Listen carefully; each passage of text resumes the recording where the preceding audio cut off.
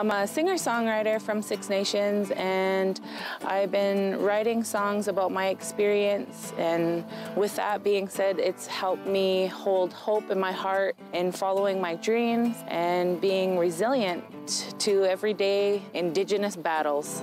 Competition between spirit, earth, and wind, let me tell you now. This song in particular, The Shiner, is a special song that I wrote for my grandfather. He was a snow snake maker, and that is a Haudenosaunee winter sport. It's my job to educate and to share, and the music allows me to do that. He'll be shining snow snakes and mudcats to the end of his days. My name is Chase Nicholas. I am a Mi'kmaq hockey player. Growing up, I always remember my family talking about the Mi'kmaq as the creators of the game of hockey.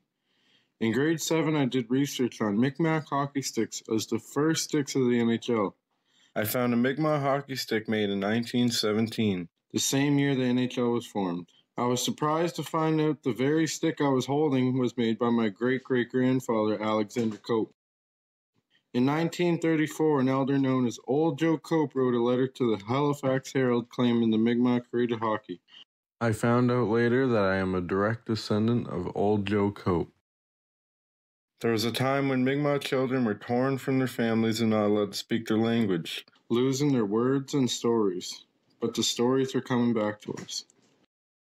Stepping on the ice, I take pride knowing the roots of the game of hockey stem from my ancestors in the Mi'kmaq Nation.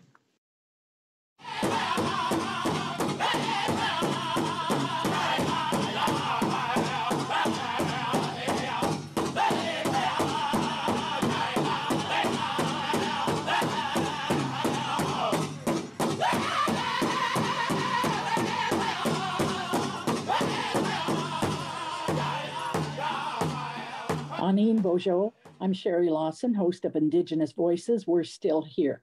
Today, my special guest is Joe Valiere, who is a lifelong member of the Chippewas of Rama First Nation, but he also has a couple of side gigs too. Hello, Joe. Anine, Sherry, how are you? I'm good. Thanks for joining us today. First of all, I'm going to ask you to introduce yourself in whatever way you think is proper. Oh, all right. Joe Valiere, Indigenous, Rama and Ojibwe. My name is Joe Valiere. I'm from Rama. And considering this is kind of a local show, some of you might already know me. You have several children, don't you, Joe? We're blessed with 4 daughters, and we finally got our son 5th time around. Yay, me. Yeah, you had to kept going. You might have had a whole baseball team. Now, I was going for a lacrosse team, but yeah, baseball's fun enough as well. You have a totally separate day job, don't you? Tell us about that. 20 years, I'm a career firefighter now. Just because of the COVID, things got held up a little bit. So, yeah, I'm a little bit better than 20 years on the job. Working for Rama since 2002, I believe. 2002, sorry, is when I got on with the fire department. 2000 is when I started with Rama. I was originally a plumber, and I found my way in the fire service. So, yeah, now I'm running in when everybody else is running out. Now, I have you on today to talk about something you're doing on the side, which has to do with lacrosse sticks. First of all, for our viewers who may have no clue about lacrosse, other than they carry a wooden stick and run around after each other and don't have much padding on, tell us about lacrosse in general, Joe.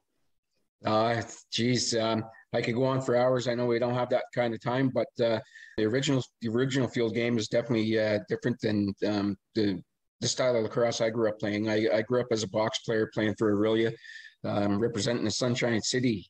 And nowadays I play for the Huntsville Hawks on the Masters team. And the odd time I'm lucky enough to have the good fortune to be able to run fellows from Six Nations in some of their tournaments that they go to down south. The original form of the game could be hundreds of people from different communities out on the field at one time, playing for sports, be able to celebrate or solve disputes, get some of their younger fellows ready for some upcoming hunts and wars and things like that. But most of all, it's a game that was given to us by the creator, and definitely good medicine for everybody involved, and the people that the players in general. They tend to play for people that don't have the ability to play, and people that need the medicine as well. Thank you. 100 years ago, when I did my anthropology degree, I wrote an article on lacrosse, and I think it was called something like Lacrosse, 1,000 Men Aside. And my research showed that the Mohawks in particular used to play it for days, and that the women stood on the sidelines and their job was to sew people up when they got cut open playing lacrosse. It was pretty rough and very, no pads whatsoever. Do you know, Joe, the origin of why in English the lacrosse stick is called lacrosse? Do you know where that comes from? Right off the get-go, lacrosse, it's got 3 different forms of sticks. That there's no real evolution to the stick, so to speak, in regards to the difference of the sticks. But the lacrosse stick that everybody might recognize, here's just a small one here. This is the first one I made for my son Carter, but you can just tell by the bend of it. And it wasn't shaped similar to the Bishop's La Crozier, but that's basically where the name lacrosse came from. Now that's how everybody recognizes it. So everybody, that came over as settlers, they seen the lacrosse sticks and they found that resemblance. So they dubbed the game lacrosse. Yeah, and I was told by a very old man one time that if you hold the old sticks up, they do look like a bit of a cross as well too, if they weren't perfectly made. And so it was yet another way that the settlers could say, oh, look at those poor heathens, they're playing with crosses, they don't even know what. So it got kind of a rap at that time. So I know that you have started making lacrosse sticks. Tell us how all that happened and just why. Well, when I first started playing lacrosse, I started playing in the early 80s. I was fortunate enough to be able to grow up in a time where wood sticks were still the norm. So it kind of takes me back to my roots, so to speak, in regards to the game itself. I was fortunate enough. My wife, she was in Akwesasne for a conference for work. And yeah, unbeknownst to me, she brought home a wood lacrosse stick for me, which really fueled my passion, my love for the wood stick again. At that point, I only had one stick left over from, that's the last one my dad ever bought me. It was never ever game used, but that one right now, it's in the midst of being turned into an urn, so I can, decorate my wall, and represent my dad in a good way. But it's a passion. I started out with rehabbing, we'll say, some old lacrosse sticks that I was able to find through garage sales, antiques shops, things like that. And some sticks just found their way to my doorstep. But I put some time and effort into doing that. And just like the game itself, I always wanted to be on the floor. So evolution, so to speak, I had to put my time in and doing that and practicing. So just like the way I used to practice and the way I used to love playing with my old sticks back in the day, I was looking for that next step to be relevant to the game and to take me further and to allow me to do more things with the game. So I went from stringing old sticks, bringing the old sticks back to life, to taking the next step and starting to bend my own. Joe, tell us the process of you're starting from nothing, you're going to make a stick. How does that happen? Well, first off, I need a nice sunny day. Definitely some time off work and a little bit of time away from my mitt full of kids, but they're all pretty supportive of me. So I'm fortunate enough to live right along an old rail line here in Rama. And I go out into the bush and I find the second best tree in the bush. And that way the strongest one survives. I put my offering down, I take the tree down, and that's time for the hard work to begin. I split the tree lengthwise, and for the sticks I'm making nowadays, which I'll show you here shortly, but usually for this style of stick here, I can take the tree and then split it into eighths, and that's what I need after a little bit more carving. Put it in the steamer, bend it around, let Mother Nature take her course and season up that stick, and then time to carve after that. Once it's carved, drill some holes in them and string away. And yeah, all of a sudden a new stick is born. So if you had a whole day and your plan today is to make a stick. You're going out in the bush. How long before you've actually got one ready to go and be used? Well, that's the thing. This style of stick here, which is one, most people recognize, that one's going to take me. I could probably put about 15 man hours into that stick. That's right from taking the tree down and bringing it out of the bush. The seasoning time that Mother Nature has to put into that tree, she's going to add another 10 months onto that. So, but with the sticks that I make nowadays, which are these ones here, Great Lake style stick, I can drop a tree and have this one bent as long as I can shave fast enough. I can drop a tree and go through the process right down to shaving and have that bent and ready to go, strung up about 3 days. Okay, so this is not something you do on one day off. One day off, one stick. Doesn't work like that. Yeah. Okay, so what kind of trees are we talking about? Will anyone do? I've heard of many people throw out ideas, in regards to some different woods. These sticks here, typically, they're made out of hickory. Unfortunately, in our area of Ontario, we don't have hickory trees here. So I use the next best thing. I try and use white ash when I'm making this style of stick. And I use black ash when I'm making the Great Lake style sticks. Black ash, it seems to be a little bit more forgiving and more readily wanting to become a lacrosse stick, so to speak. So yeah, black ash is the tree of my choice right now. So as long as I can beat the beetles to them, I figure I'm doing them justice. And we've got a lot of black ash still around Rama. That was the wood of choice where they used to make the old baskets too, right? Yes, we do. Actually, I was just out the other day. I have another project on the go in regards to making a new eagle staff for the community, and I came across another grove of black ash. And going back to some of the old boys, we're looking at maybe 30 years or better since the last basket was made here in Rama. So yeah, I'm trying to bring that back as well. So you know now where this black ash grove is, but you can't tell us because you'd have to kill us, right? I say that to a lot of people that I could take it back there, but I'll take it back blindfolded. You have some samples to show us here, because I know the people at home just have a probably very general idea of what lacrosse is, and I didn't even know that there was master lacrosse teams still playing, and I like to think I know what's going on. Aside from the round one you showed us and the little one that you made for your boy, do you have any more with you there to show us? Yeah, I do actually. This one here is the first long stick style. Every stick. Well, there's, like I mentioned earlier, there's 3 different brands of lacrosse, so to speak. There's a long stick style. There's the Great Lake style, like this one. And unfortunately, I don't have anything in my collection yet from the 2-stick game. Society doesn't allow it to be played the way it used to be. It was definitely a rough game back then. Shorter sticks, and yeah, they're using walnuts for balls, so to speak, pecan nuts and things like that. So that was a pretty rough game. But all of them were at one point the Tupperware sticks. That's what I like to call them, the plastic sticks. Pretty much any big sporting company, the big name brands, they're all selling their own stuff as well too, trying to grab a piece of the pie, so to speak. But in my mind, the world's better with lacrosse sticks, and I'm trying my best to carry them on and to make sure that it's not going to be a lost art. So like I mentioned earlier as well too, I'm just waiting for my son to grow up, and he's only 5 now. And haven't they also made aluminum sticks?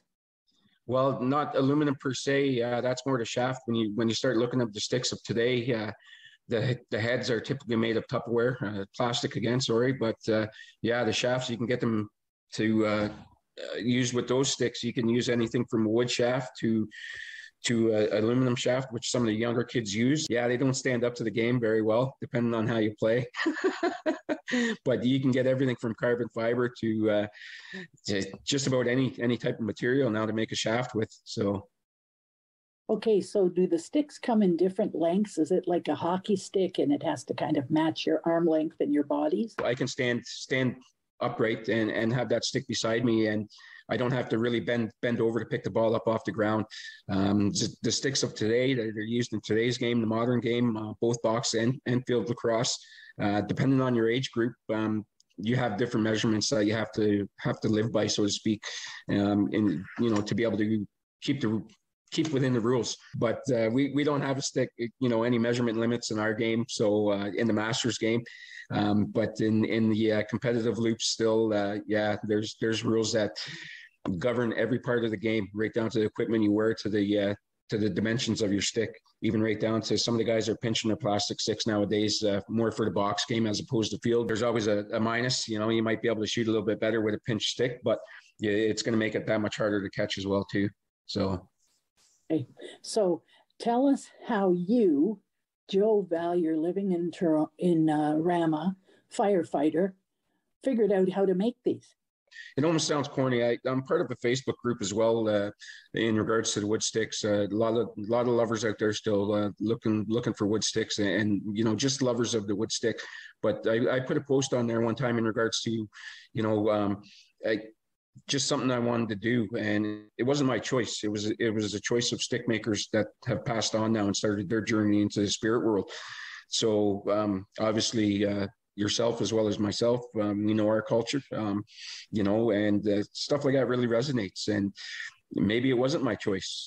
Maybe it was somebody different. Like I said, some of the other stick makers from the past. I think back to these stick makers. Some of them I had the opportunity to meet that are still alive. Obviously, the ones that have passed on. Unfortunately, all I have is their sticks to be able to kind of live vicariously through, if you will.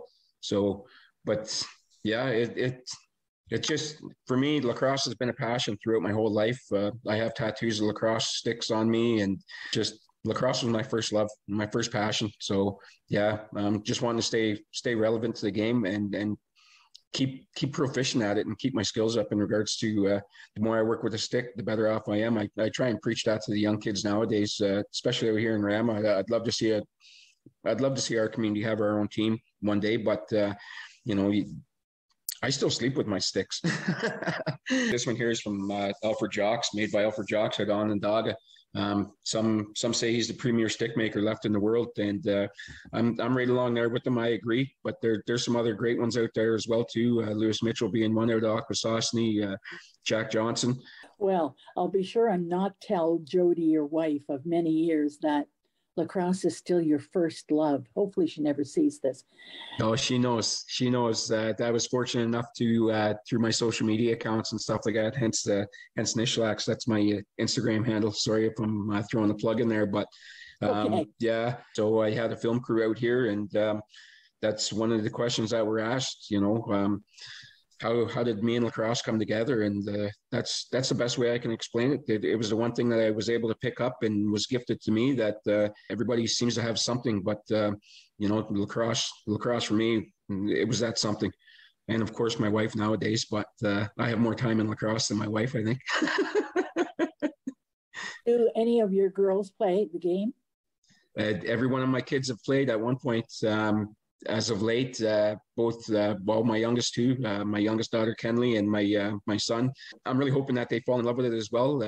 Just by the look on their faces, it looked like they were more playing for the slushies at the end of the game this year. And same with my other daughter Tasha when she last played, before COVID. So they all seem to really enjoy it, and they all have their sticks laying around the house and things like that, and in the spots where our sticks are supposed to be. But there's not very many rooms in my house that I don't have a lacrosse stick in. There's probably a YouTube video on how to make a lacrosse stick. I can imagine people sitting at home watching this saying, hey, I could probably do that, or I'd like to see how that goes. But you're telling us that this is a long process. You have to have the right mindset to do it. You have to do the ceremony. You have to give thanks. Am I right in all that?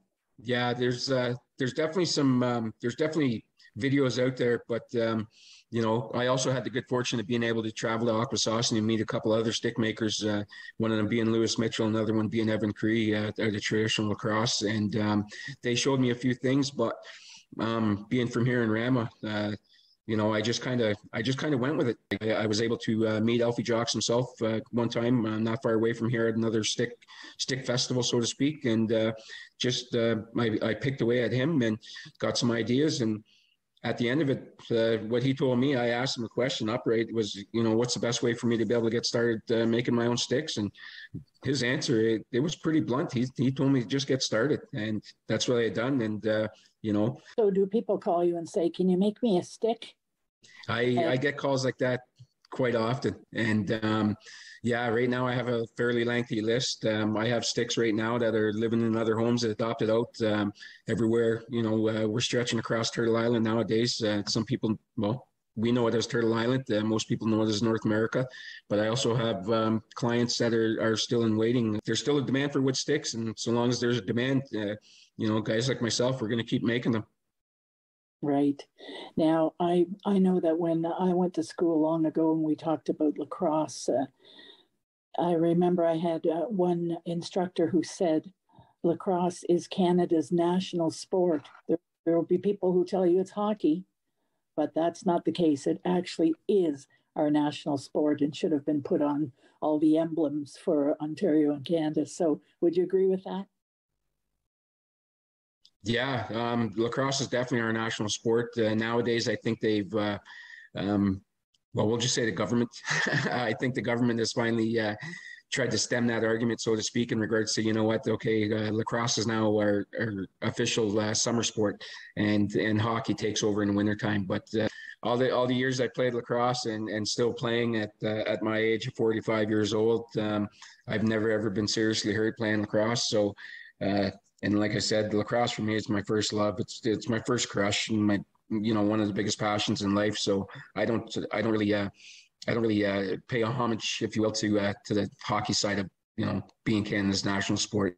I'm glad you're still playing. You're being an example to everybody out there but I would expect that you're not very tall and you're fast. That's why you're good at lacrosse. Would you agree with that? I stand about 5'3". I play with the mindset of a six footer.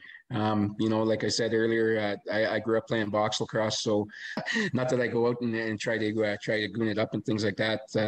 But it's survival of the fittest when it comes to lacrosse, any sport for that matter.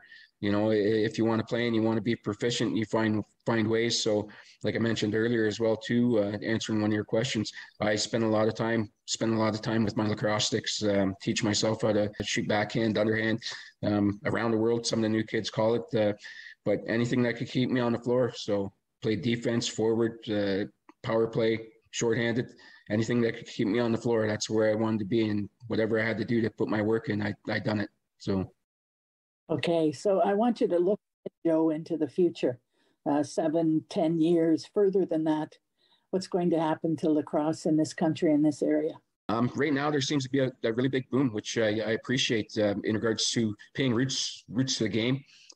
Lacrosse right now, they're changing it up a little bit, but it's getting ready to enter into the Olympics. There's world championships every year nowadays for, sorry, not every year, but every couple of years in regards to box lacrosse. They have both men's and women's. They have junior categories as well. So the game is definitely growing. Especially nowadays, being here from Rama, softball, fastball has always been a major major pastime. But nowadays, fastball's starting to die off. So especially here in Rama now, it's my opportunity to really seize the moment and make sure I do what I can. The big momentum nowadays is grow the game, and there's guys like me and more so all across North America and further than that, countries all over the world now starting to push this game. And I know of teams over in Uganda. I've taken my lacrosse sticks on vacation with me to Jamaica. They have a national field team over there, and some of them never ever seen a wood stick. So yeah, we're doing our best. Everybody that plays at any level, some of the older guys always preach to the younger kids, just be a good ambassador to the game, grow the game. We want it to be around forever. So, and it's so far it's been standing the test of time. It's older than hockey. We should, as basic citizens, ask our sporting people and ask our educators to think about adding lacrosse to their list. You know what? Had we had lacrosse back in my day, it would have been a lot better. Maybe I'd be a doctor nowadays as opposed to a crazy firefighter. But no, I I can't stress it enough. Nowadays, they have some lacrosse going on at local high schools and things like that, competing against high schools throughout Simcoe County, more so field lacrosse as opposed to box lacrosse. I lean more towards the box lacrosse game, but it takes a whole community to be able to plant that seed. Everybody who's watching this needs to get out there and try to see a live game, not just one on TV or maybe even one on YouTube from Uganda. Who knows? Joe, Yeah. I want very much for being on this show today. I think you shone a spotlight on something that most Canadians know nothing about and know that it is the Creator's game. Kachimigwach, Joe, for being here. Everybody out there, get out to a lacrosse game. Support it. Let it grow. Miigwech.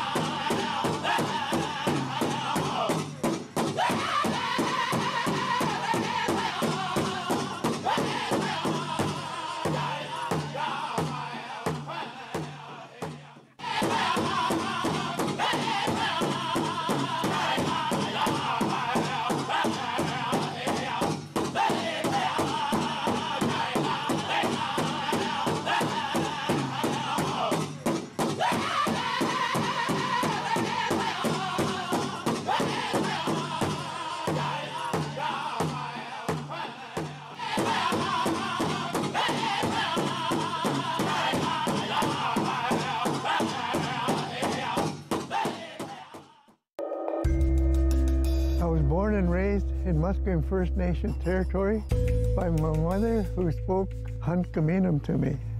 As a child, I ceased using my mother tongue, as to use any language other than English was considered not being Canadian, so I was told. The old people came to me in a dream and reminded me of who I am and where I come from. I have reawakened. My roots are strong, and I'm no longer a silent speaker. My language tells me where I'm from. It defines me and guides me to teach others to learn and understand our culture and traditions. A gift for those in the present and the unborn generations.